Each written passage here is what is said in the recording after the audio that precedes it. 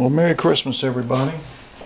This is my Christmas gift to you guys today. This is how you set the air gap on a push mower.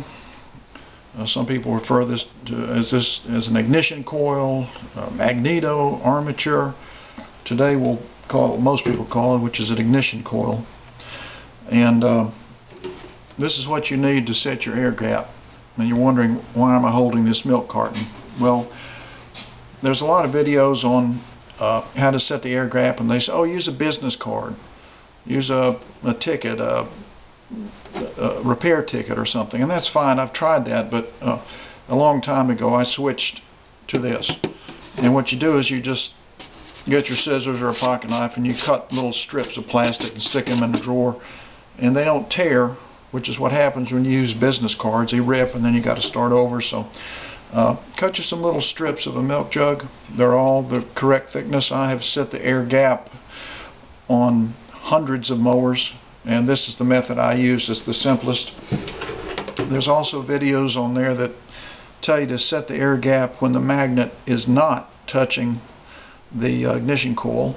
Don't do that, because then your cards won't stay in place, or your strips of your milk jug won't stay in place. As you can see, I've got the magnet touching this, and that's what you want, because you want this thing squared up against it. Now, of course, I've got the spark plug unplugged, and you don't need this off. I wanted to check the status of my flywheel key, but just take off the blower housing where you can get to this, and then to put these in place, you just loosen this until it begins to fall away. You don't have to take these screws all the way out, and you shouldn't be doing this if you're not strong enough to move this away from the magnet on both sides.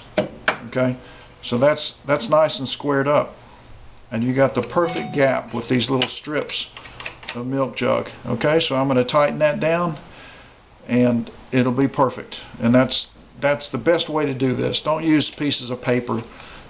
Use your strips of milk jug. Save the bottom of it, you know, for cleaning things. These things are very useful. So anyway, I just wanted to share that with you on this Christmas morning. Merry Christmas.